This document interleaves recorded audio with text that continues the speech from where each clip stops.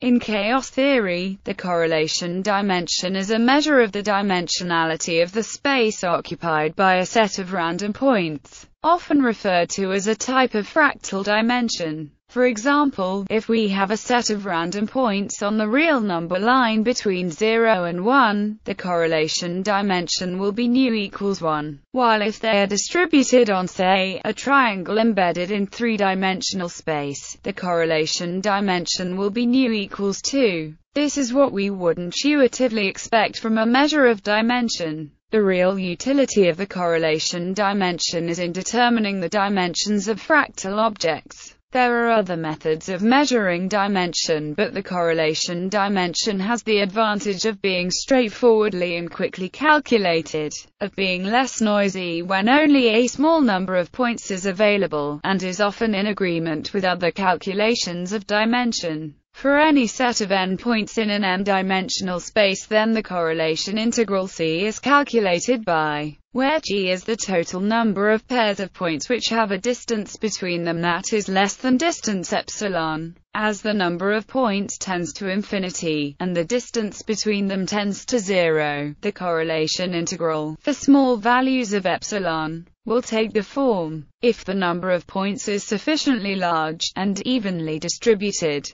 a log-log graph of the correlation integral versus epsilon will yield an estimate of nu. This idea can be qualitatively understood by realizing that for higher dimensional objects, there will be more ways for points to be close to each other, and so the number of pairs close to each other will rise more rapidly for higher dimensions. Grasberger and Procacci introduced the technique in 1983. The article gives the results of such estimates for a number of fractal objects, as well as comparing the values to other measures of fractal dimension. The technique can be used to distinguish between chaotic and truly random behavior, although it may not be good at detecting deterministic behavior if the deterministic generating mechanism is very complex. As an example, in the Sun in Time article, the method was used to show that the number of sunspots on the Sun, after accounting for the known cycles such as the daily and 11-year cycles, is very likely not random noise, but rather chaotic noise,